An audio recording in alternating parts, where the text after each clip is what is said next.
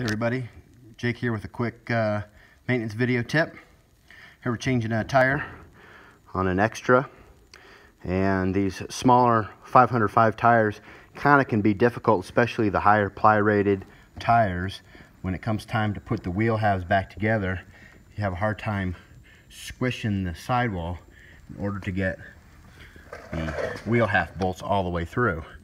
So what I like to do is I take an extra long bolt I got from a hardware store. We'll put that through. We're going to clamp the wheel together and we'll actually squish it with this bolt to make those bolts easier to get through.